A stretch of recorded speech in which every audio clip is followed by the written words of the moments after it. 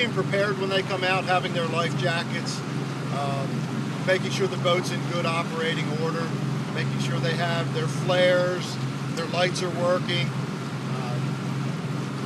Anything else that might have to do with just the safe operation of the boat itself. Children's life jackets are very specific.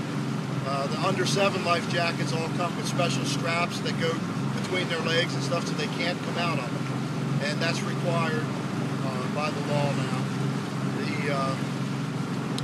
There's a Type 5 inflatable type life jacket that a lot of people carry now.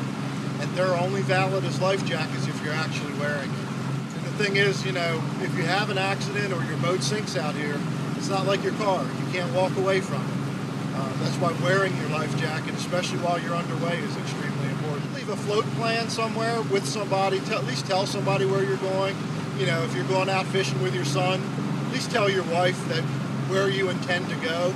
So if for some reason you don't show up, we have at least a starting point to look for you from. Cell phones don't always work out on the water.